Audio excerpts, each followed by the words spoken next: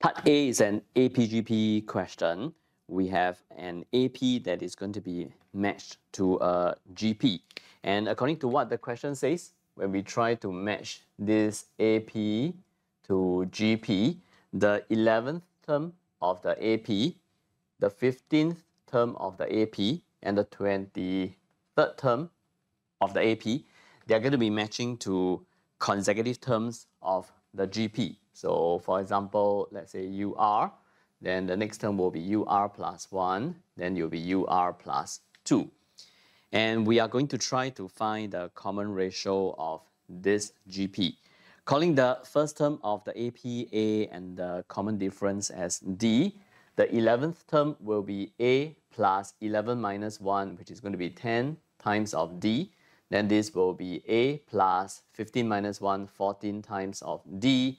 And this will be A plus 23 minus 1, 22 times of D. And since they are consecutive terms of the GP, that means this divided by this is going to be the same as this divided by this. They are all going to be giving us the same number, which is going to be the common ratio of the GP. So the common ratio of the GP will be either A plus 22D over A plus 14D, or it can also be A plus 14D divided by A plus 10D. Making use of this equation, we will try to express A in terms of D or D in terms of A. Let's see which one will be more convenient. So looking at this, if I were to cross multiply, we are going to be getting this as A plus 22D multiplied by A plus 10D is going to be equal to this multiplied by this, A plus 14D square. Expanding the left-hand side, we are going to be getting an A square plus 32AD plus 220D square. And expanding the right-hand side, we'll have another A square here, then plus 28AD plus 196D square. A square, they will be cancelled. If I were to shift everything over to the left-hand side, simplifying them, it will be AD plus 6D square. This is equal to 0. If I were to factorize out D, then we will have A plus 6D. This is equal to 0. This means that D must be equal to 0, which should be rejected. It is not applicable for us because if D were to be equal to 0, then every single one of the term of the AP are going to be the same thing. Then, which also means, that will really apply that it cannot be an AP. And at the same time, the question did mention that these are supposed to be distinct numbers. So it cannot also be matched to all the same numbers. So D is going to be equal to 0, or another possibility is for A plus 6D to be equal to 0. We have two choices, either make A in terms of D or make D in terms of A. And I think the choice is obvious. We will just let A be equal to minus 6D. Because once we have this, we can actually now find the common ratio. The common ratio, which is what the question requires us to find for this GP, I can either make use of this or this. Let's just go for this. It is going to be A plus 22D over A plus 14D. And because A is minus 6D, so we have a minus 6D plus 22D divided by, this is minus 6D plus 14D. All the D's can be cancelled. Simplifying this, I'm going to get the common ratio to be equal to 2.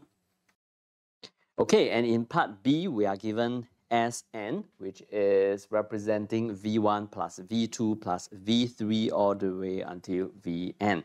So Sn is 3 to the power of n plus 2 minus minus 2 to the power of n plus 2 minus 5 divided by 6. And we are supposed to find Vn. And as for Vn, Vn is Sn minus 1. I do feel that there are some students who have been just memorizing this without going that one little step further to try to understand the idea of why is it that Sn minus 1 is going to give us a Vn. So let's just spend a little bit of time to just explore this.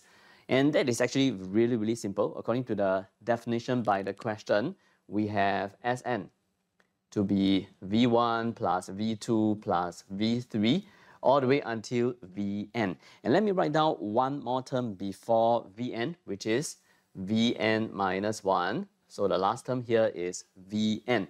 And our interest is to find this, okay, which is what we are trying to look for according to what the question says. And in order for us to find this, we basically just need to minus away this from Sn, correct?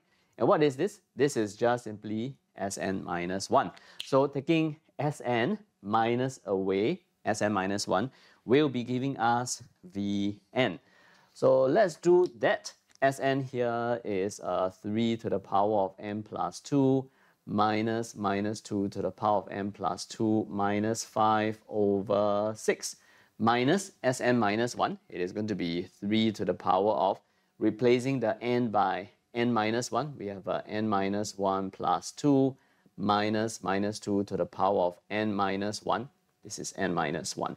So n minus 1, then plus 2, then minus 5 divided by 6. So they share the same denominator. We can actually combine them together. So it will be 3 to the power of n plus 2 minus away 3 to the power of n plus 1. So minus 3 to the power of n plus 1. And here we have a minus 2 to the power of n plus 2. Minus become plus, so plus minus 2 to the power of n plus 1. Minus 5 plus 5, it will disappear. This is going to be divided by 6. And in order for us to simplify this, I think one good way is for us to rewrite this as 3 to the power of n, 3 to the power of 2, minus 3 to the power of n, 3 to the power of 1. I'll do likewise for this, which is going to be minus 2 to the power of n, then minus 2 to the power of 2, then here minus 2 to the power of n, minus 2 to the power of 1. This is going to be divided by 6. So if we were to factorize out 3 to the power of n, we are going to be getting a 3 squared minus 3 to the power of 1. And if we were to factorize out minus 2 to the power of n, and that will give us a minus 2 squared, then plus minus 2 to the power of 1. And this is going to be divided by 6. And we have a 9 minus 3. That gives us 9 minus 3 is going to give us a 6. So we will have a 6, then 3 to the power of n. And here it's going to be minus 4 minus 2. So that will be minus 6. So we have a minus 6, then minus 2 to the power of n divided by 6, giving us the simplified answer to be 3 to the power of n minus 2 to the power of n.